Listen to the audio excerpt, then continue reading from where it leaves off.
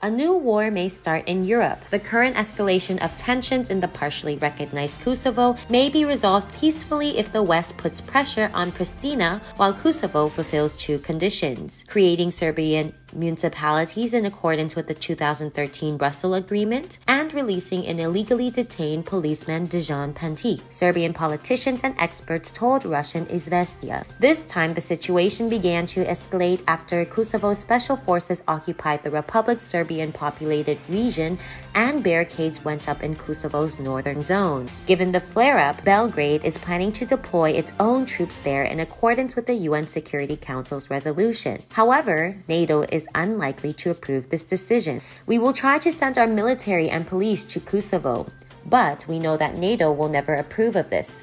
Head of the Serbian Permanent Mission to NATO's Parliamentary Assembly, Vladimir Djukanovic told Izvestia. Program coordinator at the Russian International Affairs Council, Lazovic, concurs. In his opinion, this move won't be in the West's interest since it supports Pristina and simultaneously serves as a guarantor of a peaceful resolution to the Serbia-Kosovo conflict. If Belgrade continues to bring its troops to the region, this will be a direct confrontation and an armed conflict.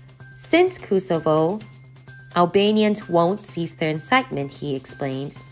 Additionally, this will be a failure of Western policy. That said, the West, particularly Washington, is confident that the conflict can be settled if Serbia recognizes Kosovo's independence. Belgrade is under a lot of pressure over this issue.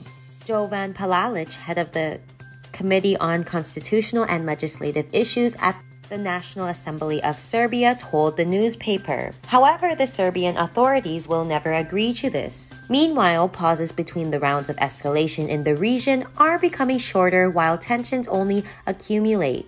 There's a high probability that such provocations in the end will morph into a local armed conflict, Lazovic concluded.